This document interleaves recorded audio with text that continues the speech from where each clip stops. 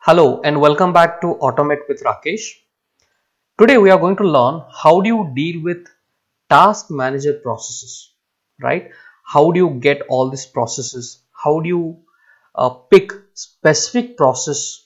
How do you use the process ID number? A lot many things we are going to learn in this video. So let's get quickly started.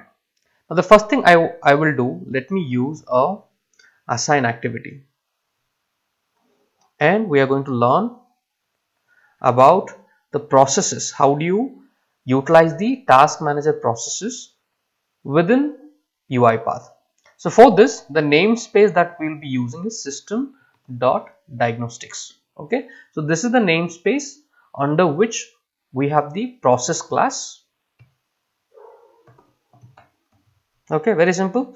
So first comes the namespace, then comes the class, and then we will use the methods. So these are the different functions or methods you can call it. So first let's start with get current process. Okay, get current process and click on OK.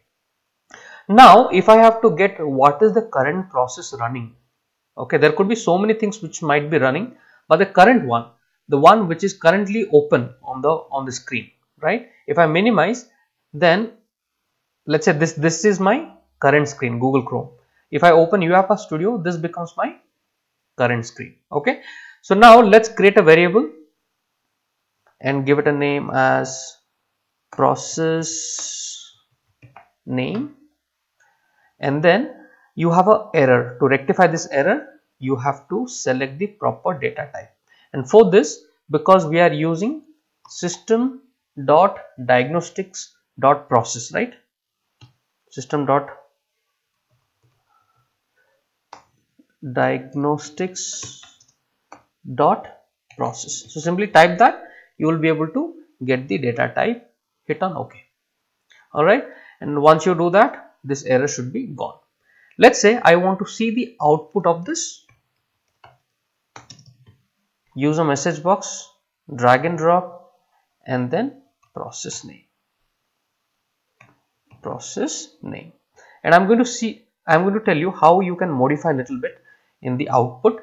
So first of all, let's run it. Okay, the moment you run it, what I am expecting, the current application which is open, it should show me the process name for that. Okay, look at this, the process name should appear. Okay, System.Diagnostics.Process, and then in the bracket it's saying Uipath executor. Let's say I do not want System.Diagnostics.Process. How can I modify this? It's quite simple. All you have to do, under the process name, you put a dot and then say, so this is the variable. Okay, process name is nothing but the variable. There is also a function, property known as process name. So this, using this property, I can get the right value instead of the entire details. So now if you run it, instead of saying System.Diagnostic.Process, then in the bracket you will just get the value which was inside the bracket. Okay, getting it? So this is one thing that you have learned.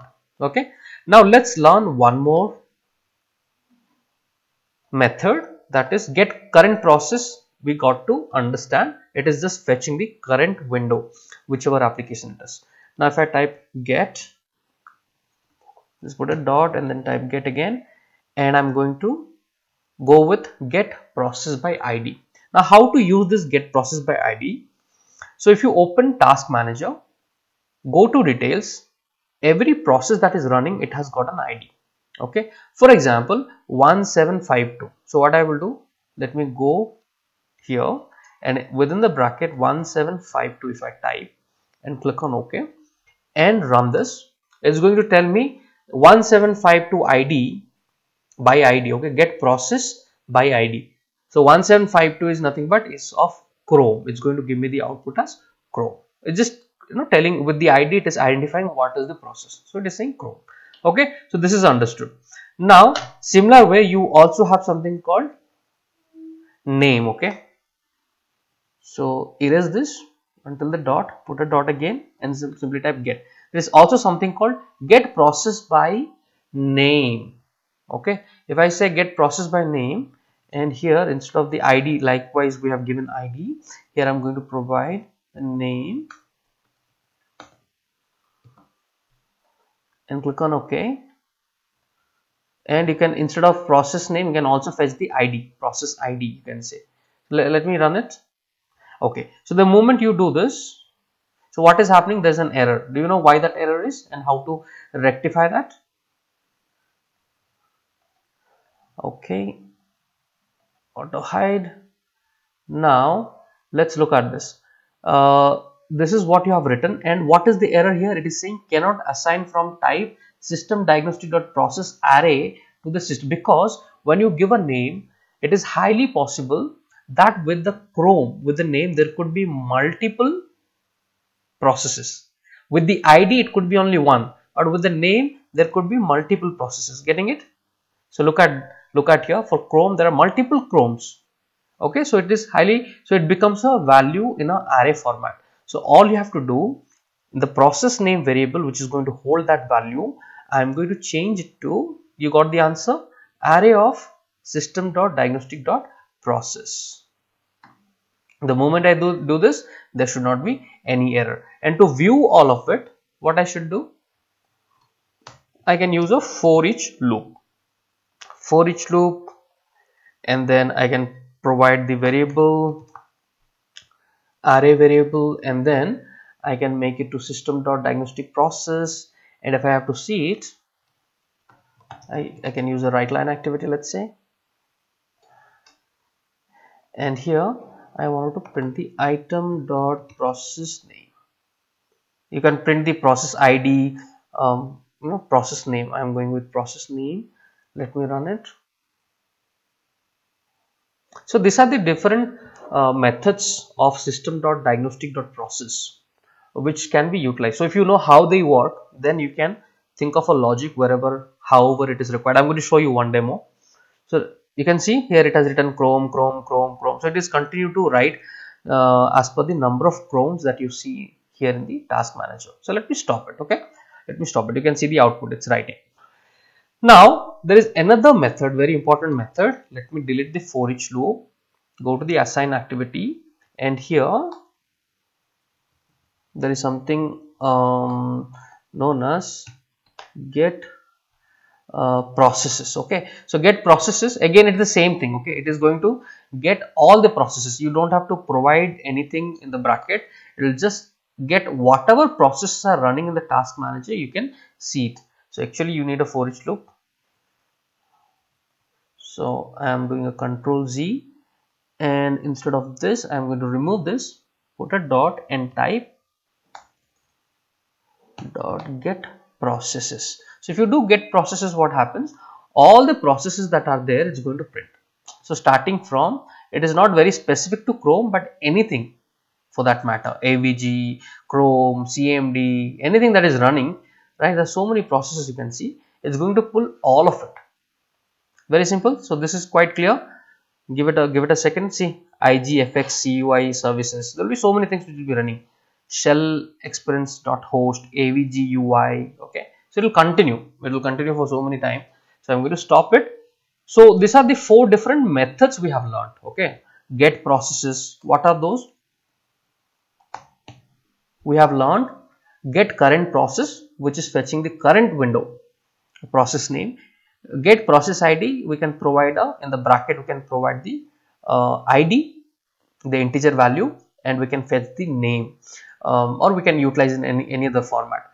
Next is get processes, is nothing but we are finding how many processes are running in a current machine. So I'm running it in my own laptop, so it is going to tell me how many such processes are there.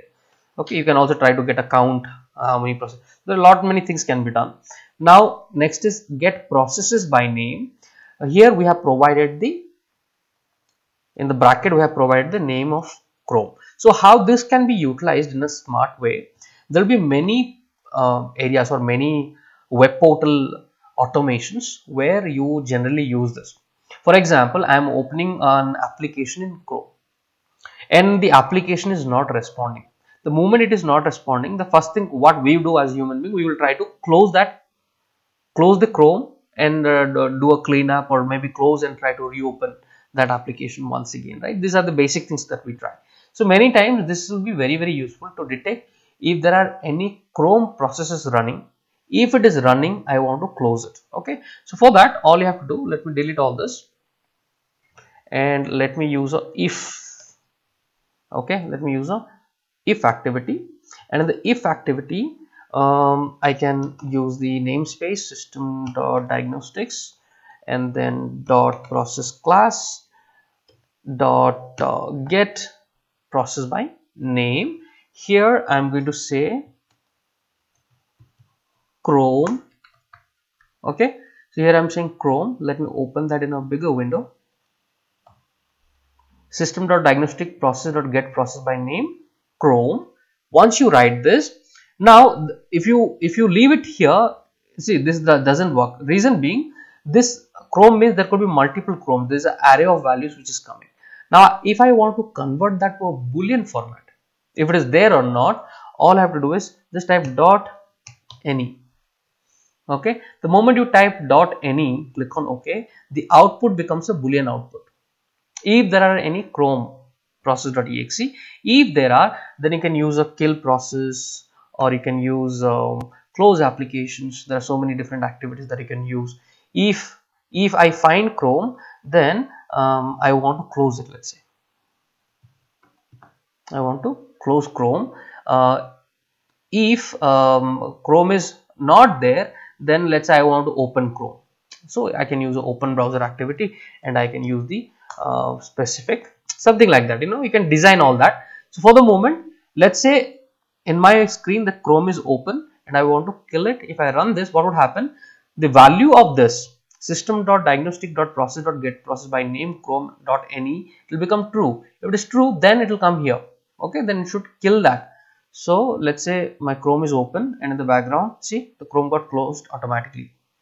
Okay, now there is no more Chrome. I had to relaunch Chrome now. Getting it? So this way you can kill the Chrome in case you find if there are any Chrome processes which are running in the exe. So I have opened in the background Chrome once again. This is how you can work with the System.Diagnostic processes. With this class, you can utilize all the various methods that are available, and these are some of the useful ones which I wanted to show you. So I hope you guys must have learned something from this video. Please do comment. Please do let me know what else would you like to learn from the upcoming videos. Thank you guys. You have a good day. Bye bye.